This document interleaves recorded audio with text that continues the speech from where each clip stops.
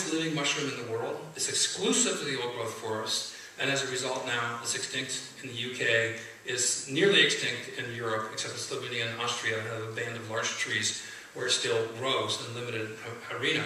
But it grows in Northern California, Oregon, Washington, and British Columbia. And National Geographic gave me the Greenovator Award. I still don't know what that means, but it's nice to give them the award from National Geographic. And then they wanted to send a photojournalist to do a story on me. And so they came out in July, and we rented the Misty Isles, this little boat with a Zodiac. And this is in British Columbia, where we have been focused on finding agarikon because there's so many virgin old-growth forests there. And so this is the area that we went up in British Columbia.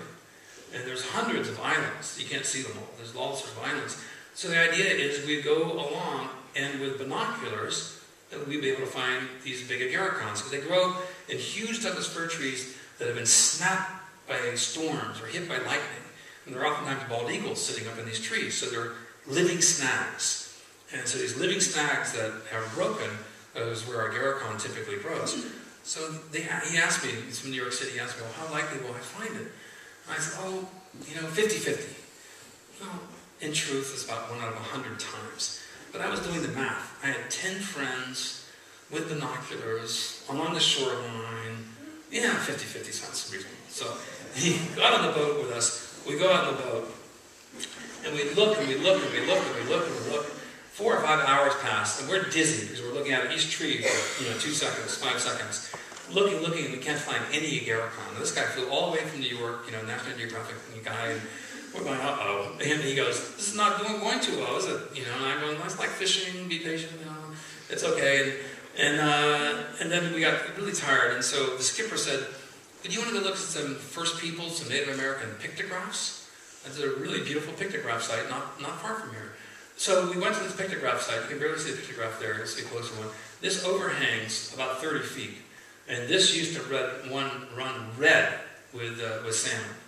And so to have an overhang where it was easy to fish would be a very good place for First Peoples to hang out. Good place for a pictograph.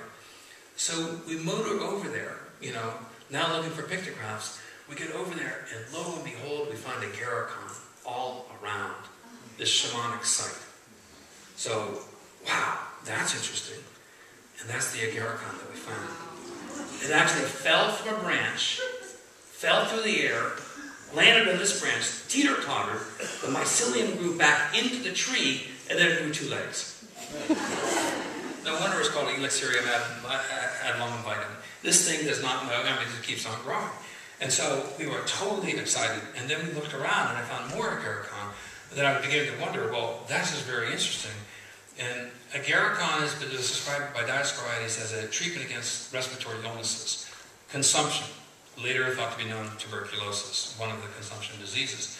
And so Scott Francois, the director of the Institute for Tuberculosis Research from the University of Chicago, is very much into ethnobotany and the use of medicinal herbs in Europe and the New World for fighting tuberculosis. And tuberculosis kills more, besides HIV, than any other contagion out there currently. So this is one of the pictographs, and there's Dr. Scott Francois. So he went with us, and we looked at these pictographs, and we were real excited that we found the agarikon. And the agarikon, over the thousands of years, has the Venus of Willendorf forms. And so here's the Venus of Willendorf form that looks like the backside of a lady. And so through the doctrine of signatures, as all of you know here, when the form resembles the organ that needs to be treated. And so this was primarily a woman's medicinal mushroom. And so it goes chalk white. This has been called the quinine fungus. It doesn't contain quinine. But you break the piece of this mushroom off, you put it on your tongue, you chew it up, and you breathe in, and it opens up the airways. It has a very strong effect on the respiratory system. And the Haida Indians of the Haida Gwaii, the Queen Charlotte Islands, carved agarikon in these figurines and placed them on the graves of shamans.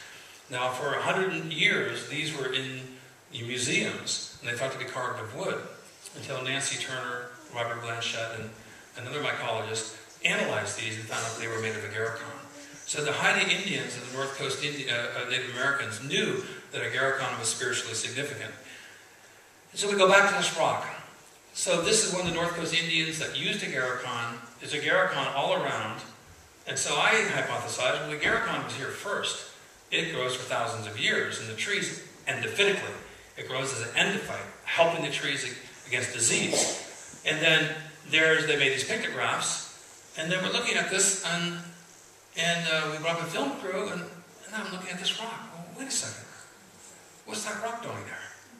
I spoke to several geologists. They said this rock is a total anomaly. So you look at the rock, there's a Garicon. You look at the rock, there's a Garicon. Look at the rock. You get my picture here? So I was like, wait a second, this rock may be carved. So what's the probability that we find a Garicon? Well, it's really about 100 to 1. What's the probability we find a Garicon, a pictographic site, that Native Americans would find shamanistically powerful and spiritual? I don't know, 10,000 to 1. What's the probability we'd find it with a rock that looks like carved like a Garicon? I don't know, 1,000,000 to 1. Then what's the probability we'd find it on my birthday? At this point, the National Geographic writer is pretty much stunned, you know. And he turns to several of my friends and he goes, "Does this happen to Paul often?" And my friend said, "Yes." This is Vision Quest. This is what it's all about. With purity of heart, purity of intention, risk-taking, not being clear exactly about where you're going, but know that you must go forward, then nature rewards you. And that is truly what has happened in my life. So here's one of the largest agaricons that we found. And this one is one that we found to be extremely active against a number of diseases, which you'll hear more about. That's an old-growth tree that I was growing upon, and that's how big it is. So you get an idea how big that tree is. So this is my weird brother Bill. He's a city boy from Chicago. Still doesn't have a driver's license. I won't go there. And he's fascinated, and he goes into the woods with us. And after 3 days in the woods, he's totally silent. And we're in these huge trees. That's a 700-year-old Douglas fir. And my brother Bill's very understated. And he's an ultra-skeptic about everything. And I asked my brother Bill, "Well, what do you think, Bill?" And he says, "Good." I said, "Bill, what do you think?" "Good." He basically was speechless. It was so good, he had no words other than good. So, anyhow, so here's the biggest agaricon we've ever seen in our lives. And this is on Cortez Island, British Columbia. And so, a friend of mine is a tree climber. And he ascended into the canopy. And there he goes. And there is this agaricon, which is probably 100 years old. Now that's more than 100-mile-an-hour winds, 300 inches of rain per year, under severe conditions of ice storms, rain and brilliant sun, and it survives longer than any other mushroom in the world. It's figured out a host defensive resistance against disease that we might learn from. So this is why I'm particularly interested in this specimen. So there it is in all of its glory. It looks like a big bee's nest from a distance. And those are annual growth rings. They're actually probably decades in some cases. So we don't want to take the mushroom down because it's rare. So we go up and we take these little stainless steel probes, cork borers. We take a small piece of tissue. That's all that we need. So we're able to get this fungus into culture, which is extremely important because we're losing the habitats for these ecosystems, and this species is in rapid decline. And the mycologists have identified this species as on the red list of near extinction in Europe. So it is extremely rare. If you find, Alan, if you see anything like this in your old trees, let me know. So this is what else also is very bizarre. We go to this mushroom conference in Oregon at Brighton Bush Hot Springs. 150 mycologists there. I hold up a Garicon and I said, at the beginning of this conference, we need to collect strains of this fungus. If you find it, don't pick it. Take photographs, show us where it is, we'll do a small tissue sample, leave it there. It's essential for our research. I make the announcement on Thursday night. And on Friday would be the first foray. 2 forays on Friday, 2 forays on Saturday, 2 forays on Sunday. 150 people times 6, 900 ventures into the old growth forest. No one has found a Garicon. My wife and I are driving back from the conference, and my wife looks over and goes, "Those look like great woods." I go, "Sounds good to me." So put on the brakes, and we get out of the car, and this is what happened. October 27, 2008, we just started leaving Brighton Bush Hot Springs and saw a beautiful old growth forest, and we came in here, And then we saw a blue tag basically saying that this entire forest is going to be cut. So we're 200 feet away from the road, beautiful old growth forest, and we're hiking in here and we find an old friend. And this is Bomictopsis officinalis, agaricon, otherwise known as the quinine fungus. This area is going to be totally destroyed here in the next year. This is a perfect opportunity for us to get another strain in the culture. This one's probably about 40 or 50 years old. It's still alive at the bottom here. We would normally just take a small piece of tissue and about the size of my fingernail and take it back to the laboratory. But in this case, the loggers are going to totally destroy the situation here, so we may as well harvest it. Harvesting this is easier said than done, or maybe not. Look at this, it's giving itself up. Look how easy that is. Whoa. Whoa, it just gave itself up. And so it's this tissue here that we'll get the culture from. That was sweet. So that's our 14th strain of agaricon in culture. We currently have 37 strains, largest culture library in the world. We match the strains up to make sure that they are indeed different. This is a challenge test. They form those ridges there. They are indeed different strains. If they were the same strain, they would grow together seamlessly. So this became critically important after 9/11. I submitted 600 strains to date to the BioShield program of the U.S. Defense Department.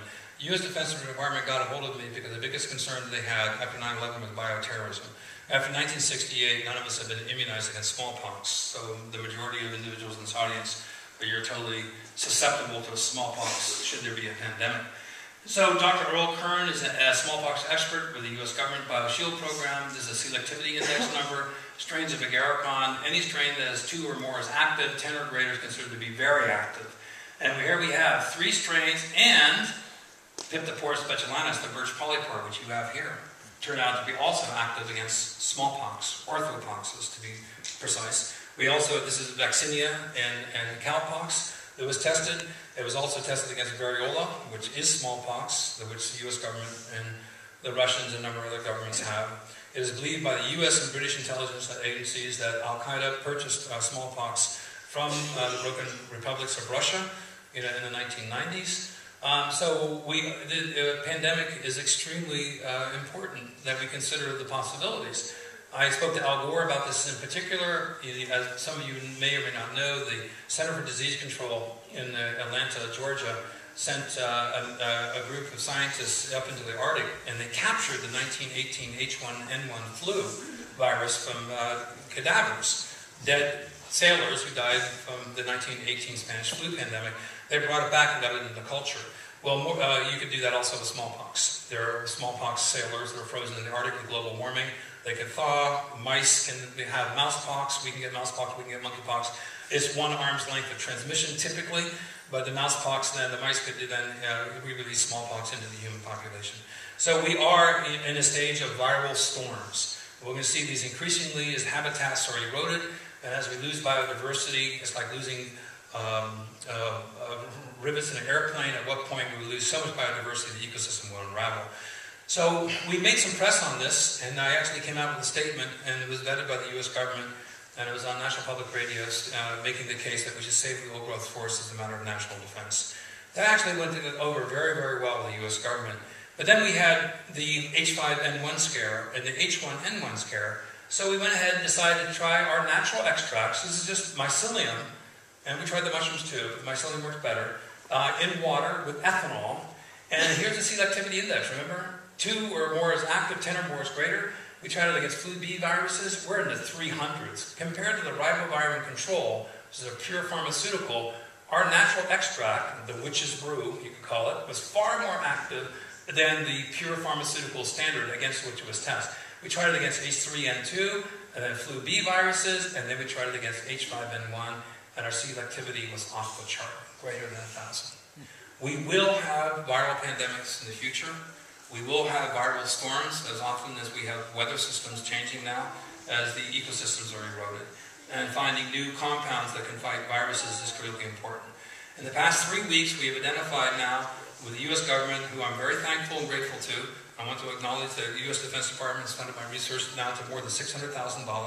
Haven't given me any money, but they've given me all this laboratory time. And we have now just isolated, out of agaricon, a constellation, a family of new antiviral agents heretofore undiscovered, isolated from agarikon. So we have made a medical breakthrough. The fact that agarikon is also dually active against bacteria is really important. Many of you probably know that most people who die from viruses die from bacterial pneumonia, where the virus scars the lungs and the bacteria grow.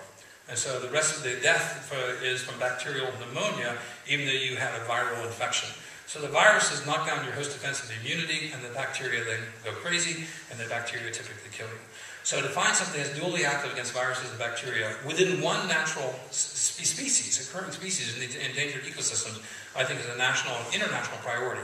Viruses don't care about borders. We shouldn't either. So this is something that's critically important, and this is something we spend an enormous amount of time. So what other mushrooms that we grow, and I need about 20 more minutes here to finish. And this is the reishi mushroom, which is Ganoderma lucidum.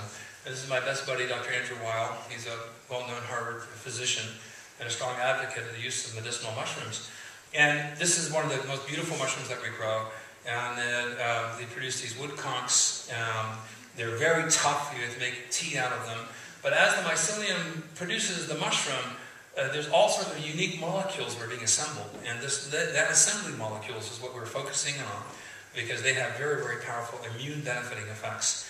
This is a simple chart, and I'll just summarize it saying a 7-species blend of 7 different polypore mushrooms have a better response to your natural killer cell than any one species at the same dose by itself.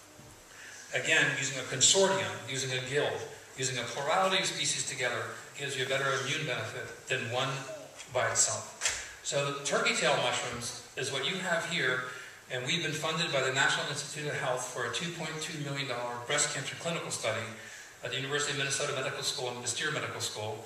It's in its 3rd year of completion. It'll be published this next year. They use specifically our mushrooms, and we looked at boiling the mushrooms in hot water versus the mycelium. So it's a 3-arm clinical study with ladies that's between stage 2 and stage 3 breast cancer. And the turkey tail mushrooms we grew up in our laboratory. Now, this struck me very intensely and personally at home. Now, in June of 2009, my mother, who's a charismatic Christian, called me up, and she said, "Paul, I have something to tell you that very much worries me. But you're always so busy, Paul." And I go, "Oh, that's a terrible thing for a son to hear." And I said, "What's wrong?" And she goes, "My right breast is 5 times the size of my left. I have 6 angry lymph nodes the size of walnuts that are swollen on my right side. I think I should go see a doctor." And I started crying on the phone. She hadn't been to see a doctor since 1968. She thought faith would heal her. So I spent most of June in breast cancer clinics. This is in Seattle, Washington, the Seattle Breast Cancer Clinic. The oncologist lady there told me it's the 2nd worst case of breast cancer she's ever seen in 20 years. We went through MRIs and metastasized to her liver and metastasized to her sternum. Her tumor was 5.5 centimeters in diameter. You can imagine that. And it was in her bloodstream. So there was many loci where the tumors were beginning to proliferate. She was too old to have to have surgery, being 84 years of age, and she could not have radiation therapy. So the doctor took me off to the side, and of course everyone, being the children, and she appointed me to be in charge of her affairs. I said, how much time? Tell me how much time. She said 3 months. My mother went out and bought a pine box, and she bought a casket.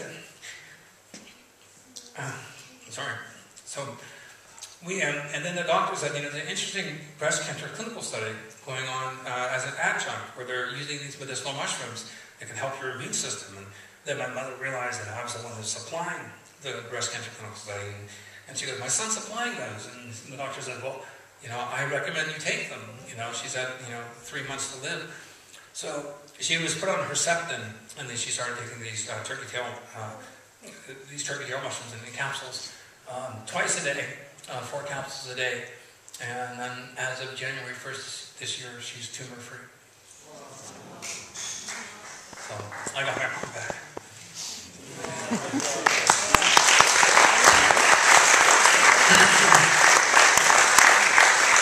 So this is not our turkey tail. It can be the turkey tails you got on the woods out here. So anyone who's faced with a solid tumor phenomenon in oncology is known as solid tumors.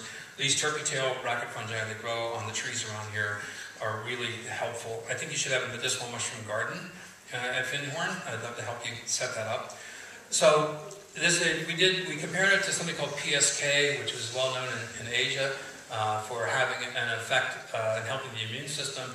And PSK helped, this is ex vivo blood from the researchers. They put it into petri dishes. They gave it this turkey tail extract of a purified compound. It increased immune function by 15%, and our mycelium and our fruit bodies increased by 22%. Again, the whole is greater than the sum of its parts. You can fractionate into inactivity. And this is what I'm hammering to these scientists that want the magic bullet. You can fractionate all you want, but you can fractionate down to elemental compounds. Carbon and hydrogen, then what do you have? So, you have to stop at the stage where you have the best immune benefit, and complexity in nature is a rule, not simplicity. So then at Fred Hutch Cancer Center, a physician called me up, a dual MD, PhD. He's the Merkel cell carcinoma expert in the world.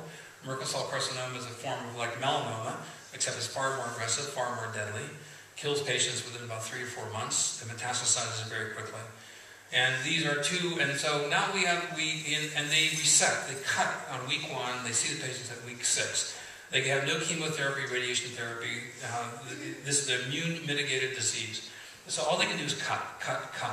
And the slides that I saw were just, for an amateur like me, were horrific. I mean, they pockmark the entire body. At some point they say there's no more lymph nodes to remove, we can't do anything for you, and the patients die. And so, but they had several patients who had phenomenal spontaneous recoveries. And after 3 years, into cancer, it's considered to be 95% probability you are cured. And so they brought back these patients and they said, we have to analyze, what did you do? We didn't do anything. We can't do anything for this disease. It's caused by viral proteins, a new virus called polyoma. All of us have when we're about 6 to 10 years of age, but your genetic makeup, these viral proteins cause this cancer to grow. And so this is immune evasion, and your natural killer cells try to find binding sites into the stroma of the cancer. This is a cancer. And the natural killer cell, your immune system, can't penetrate this skin. But when they have immune invasion, not evasion, the natural killer cells, which are all these little dots, go into the cancer cells, and then they find a way of finding a binding site as an entry portal to scavenge away the cancer. So this is the patients that survived after 3 years, all had their cancer with scavenged away about 4 to 6 months into their therapy. And the patients don't want to tell the doctors what alternative medicines they're taking because they don't want to be made fun of. And so these patients all said they were taking Paul and Dusty's medicinal mushrooms. So Fred Hutch Cancer Center called us up. We went up to Seattle, found 15 oncologists and 5 other researchers.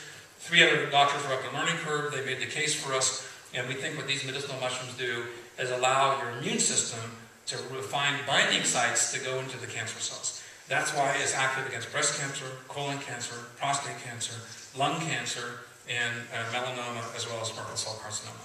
So we think this opens a much larger picture, a much larger landscape, that the immunotherapy from these medicinal mushrooms, primarily wood conchs growing on the trees, talk to Alan, he's a resident polypore expert. These things are extremely immune benefiting. So, and chaga, and Daniel, what do you think? Should I go, or should I cut it short? What do people want to hear another 15 minutes? Or is it... Okay. Right. Don't ask me. This is chaga, Innonotus obliquus. I don't know if you have chaga here. I think you should. I photographed it yesterday. Oh, you did? Okay, good. Excellent. Well, it's extremely potent mushroom, which is extremely tough, and much has been written up on it. And the shiitake mushrooms that we grow. And then we grow shiitake mushrooms. I did this experiment. Shiitake mushrooms have lots of ergosterol. And ergosterol, when you we analyze the mushrooms for vitamin D, there's only 15 to 134 IUs of vitamin D per 100 grams per eye weight. Now you need between 600 to 1,000 IUs of vitamin D per day for your immune system. It's extremely important. I think you all know that. And we're vitamin D deficient, being in the northern latitudes. And so these are shiitake mushrooms that we grow indoors, and we dry them indoors. And then this is Cynthia, And we took the shiitake mushrooms out, we sliced them, and we also put the mushrooms gills up in the sun for 2 days in the summer. And the vitamin D soared from 15 to 134 to more than 46,000. Day 3, the UV started to break down the vitamin D. This is provitamin D2. Provitamin D3 typically is manufactured through skin exposure. Those of you who are drinking fortified milk may not know that most of the vitamin D3 you're getting in fortified milk is coming from hog skins from Ireland that are on UV conveyor belts, that they generate the vitamin D in that fashion.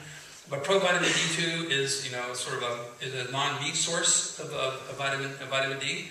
And so we found then, and we did experiments that you could collect, wild mushrooms, dry them, like right now, dry them.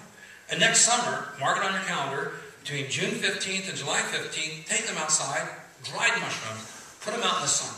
From 10 o'clock to 3 o'clock in the afternoon, cover them with cardboard so you don't get dew on the mushrooms, or bring them back inside. Put them out again the next day, and in 2 days, the vitamin D in the mushroom soars. The vitamin D then, the mushroom you put back into a jar, kept in cold storage. The vitamin D is fairly stable for several years. You can generate all your own vitamin D from wild or cultivated mushrooms by putting them out in the sunlight, at the peak of the sun weeks. So very important that you know that.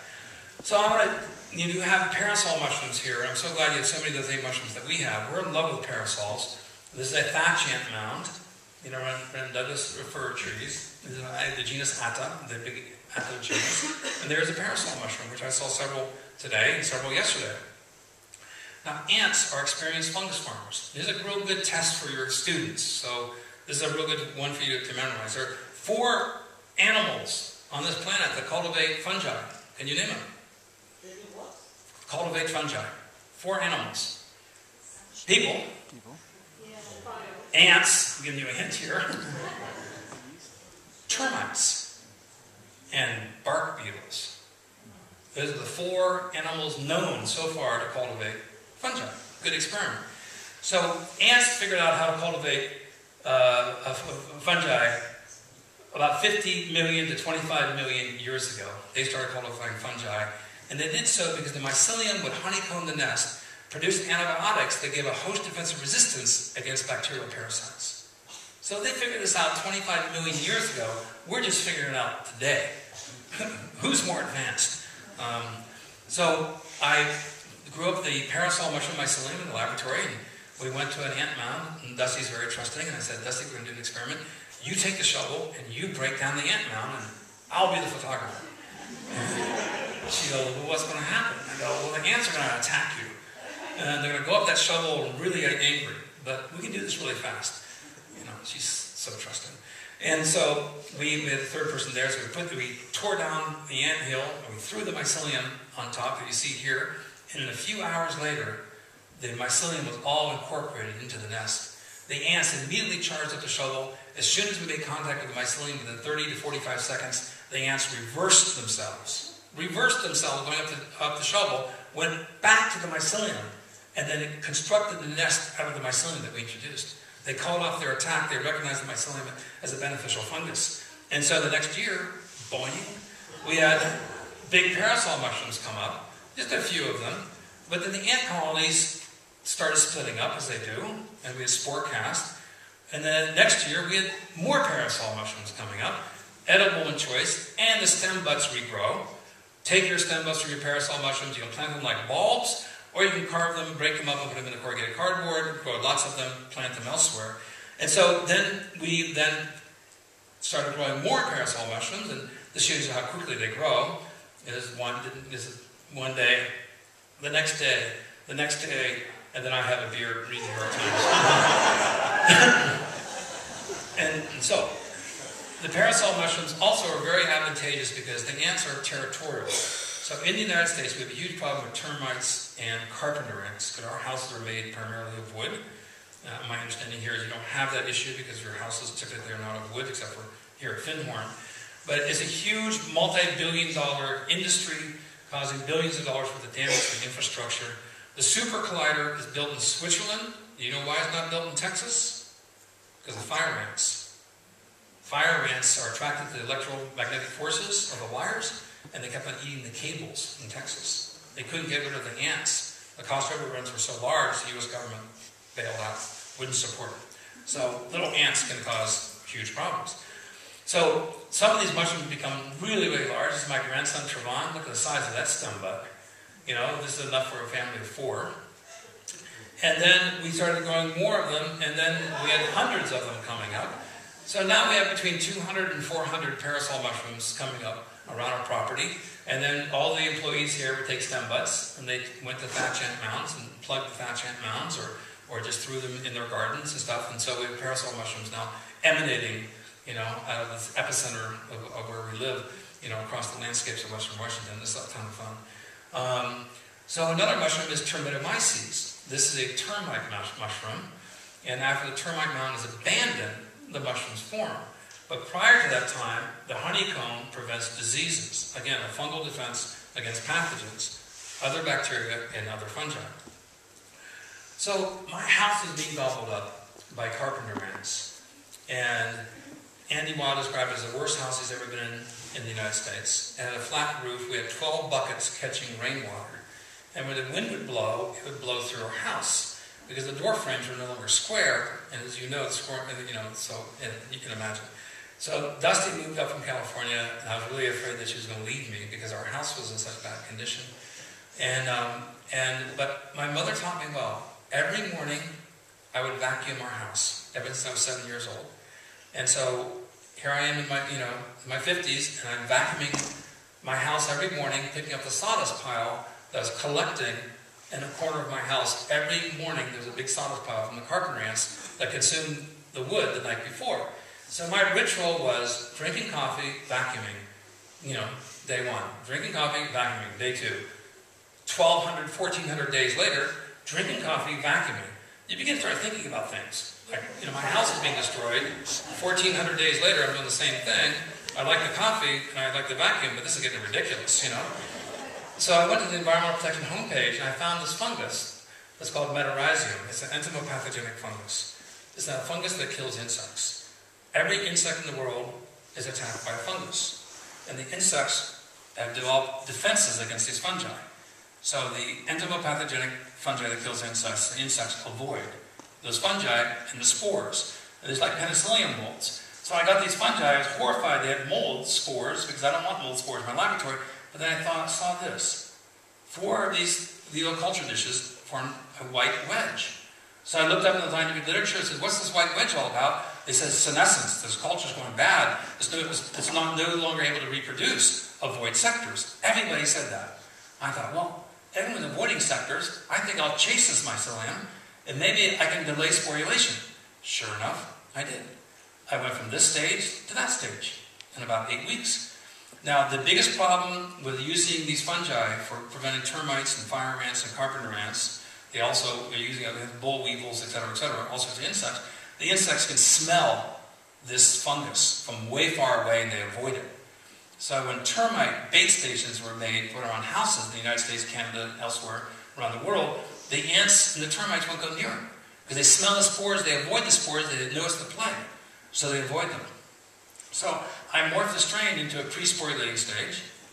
And there's the place I would vacuum every morning. There's my Douglas fir needles, you can see how eroded this is. And I grew up the mycelium, put on about 100 kernels of rice. And I made a big theater to my wife and my daughter and saying, we're going to trick the carpenter ants. Put this out at 9 o'clock at night. And fortunately, my daughter has not only saved my life once on a river trip, but she's helped me a lot in my inventions. At midnight, she had to use the bathroom. And she went out of her way to look at this little Barbie doll dish that I got from her Barbie doll set. And she looked down and she couldn't believe what she saw. She said, Dad, Dusty, wake up. And we went there, and they were swarming with carpenter ants. And we couldn't believe it. Now, she didn't wake us up. I had mice in the house. The mice could have eaten the rice, all the other. But we saw this. We actually witnessed this. And so sure enough, I came up with a new way of treating ants and carpenter ants, where the mycelium is not repulsive. The ants will actually aggressively attack it. And they take the mycelium back to the queen. Now these are factory fortresses, and the ants, the guards at the entrance of the nest, are trying to prevent any worker that has any spore of this fungus. If a worker comes back and tries to get back in the nest, they protect the queen at all costs. The guards capture that worker, take it down to a graveyard, cut off its head, and then both of the guards die. And every termite nest, and every carpenter nest, and every ant nest in the world has a graveyard. And in this graveyard is this fungus. This is the most common fungus in nature. And so every one of those colonies anywhere in the world has this fungus growing in it. And so the graveyards, are populated with these fungi. And the workers come back, and the spores stick to the workers, and they want to protect the queen.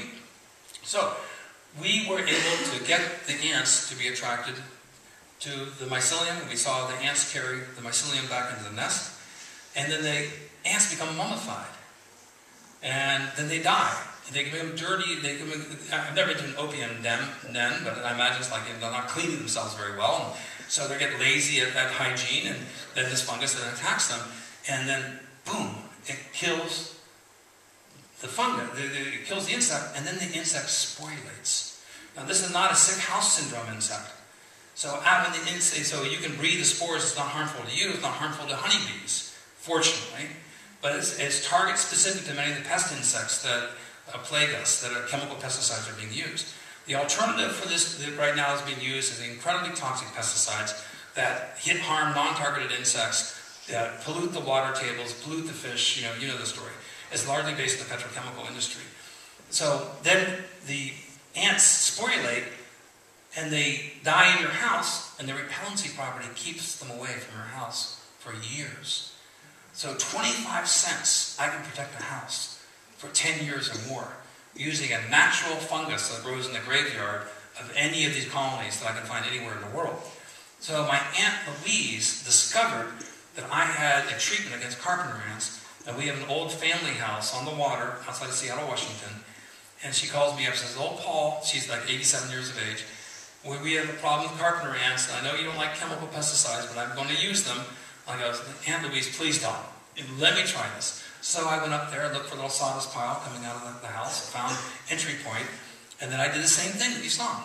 But fortunately, my Aunt Louise left me a recording, and I can't believe I have this recording. So here is my Aunt Louise talking about her ants, and she's very good at observation. So here's what she says. This is Louise calling, and here on Wednesday, I'm very excited to tell you that the ants are all gone. I came down Sunday morning, and on the rug below the toilet was a huge circle of black ants, and they were all acting very strange, and they weren't running anywhere. And among the ants was a very large black ant that I figured must have been the queen. So I thought, what do I do? So I picked the carpet up and shook all those ants into the toilet and flushed it. And now they're gone. And I've only seen one other ant that was incapacitated, and he was kind of going crazy, trying to walk out on the front porch. So I stepped on him and finished him. But I have not seen any ants anywhere out on this cement deck. So I saved my aunt's house. She did use chemical pesticides. Had she used chemical pesticides, it would hurt the fish. This is totally localized. This is important that everybody understand this. This is not spread of plague. This is a natural fungus unique to every one of these ant colonies. I just change it into a mycelial form, and then I protect the house.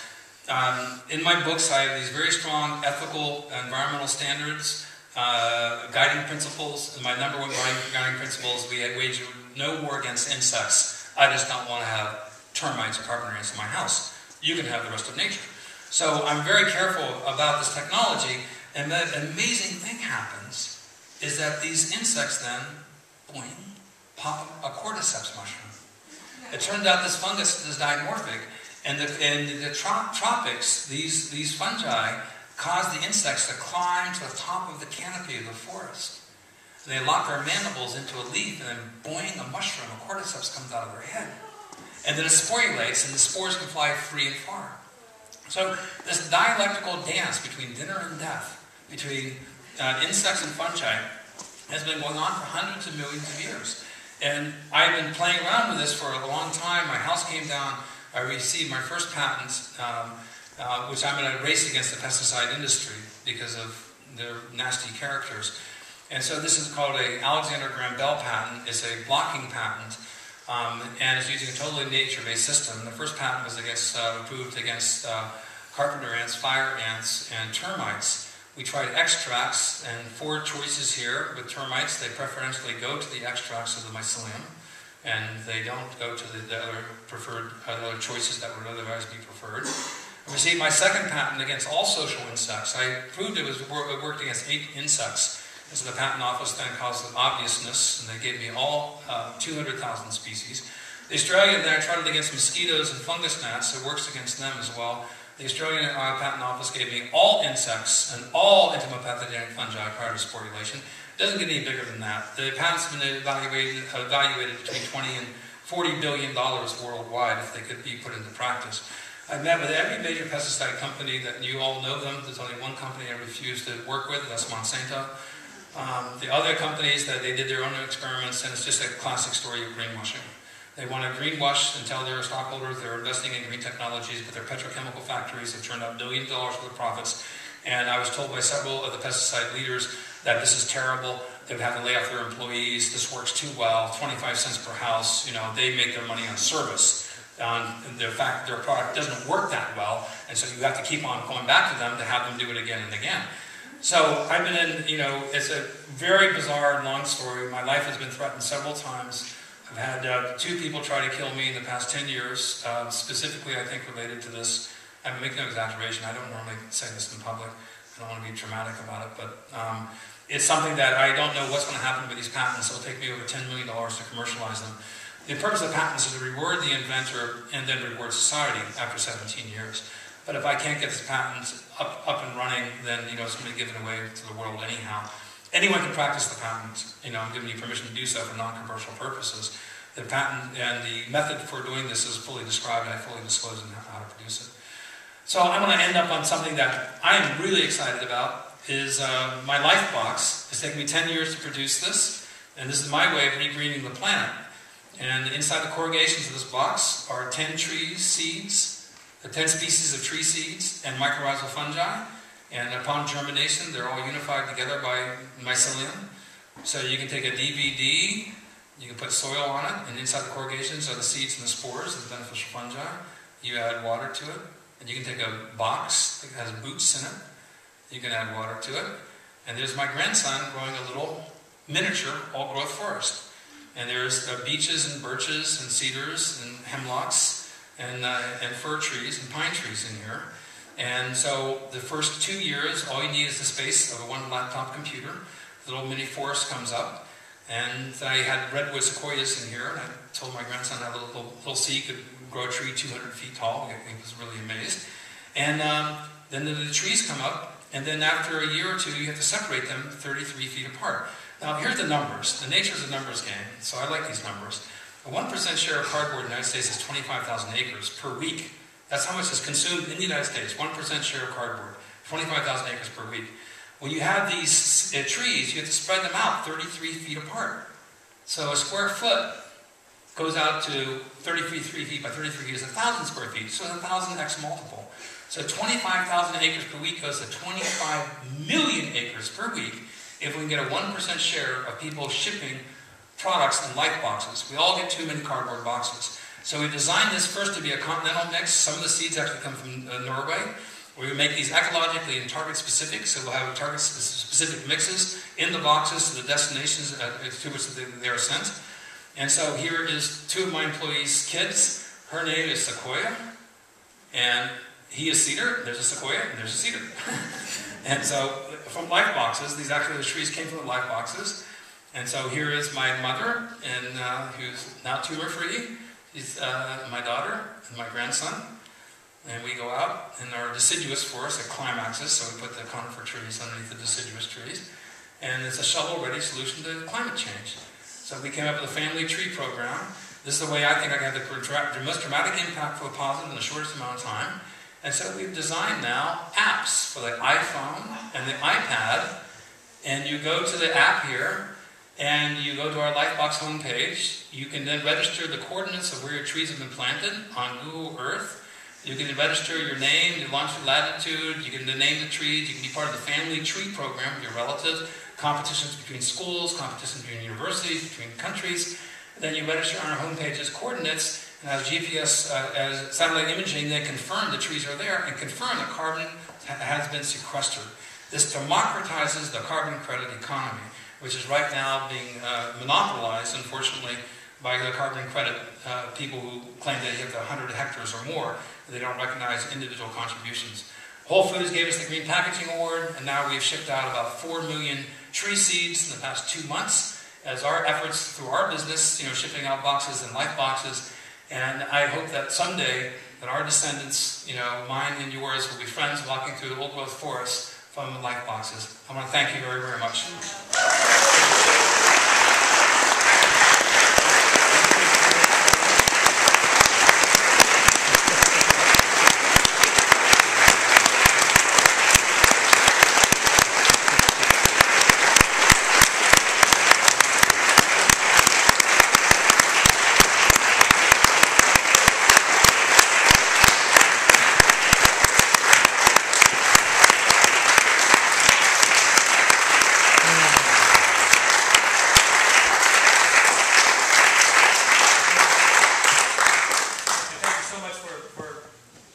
Bearing with me through this, and I'll be glad to answer some questions. And if people have questions, I'm sure there will be questions, so I'll be glad to field any questions you have. Got a mic here, so.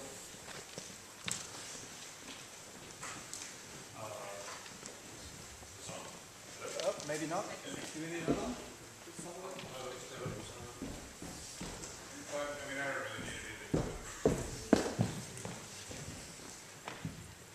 Okay. Have you studied the relationship between we've got the beetles in Boulder, Colorado, and many parts in Colorado that are killing the trees? You said that the beetles can actually spread fungus. Yeah, I approached the U.S. Forest Service specifically on this because the ambrosia beetles and other beetles are well known to cultivate fungi. And the mycelium that I showed you, I think, is mycomimicry. Is producing fragrances that the beetles think is of a beneficial fungus, but the fungi trick the beetle, and they end up growing a fungus that then the beetle then is killed by. So unfortunately,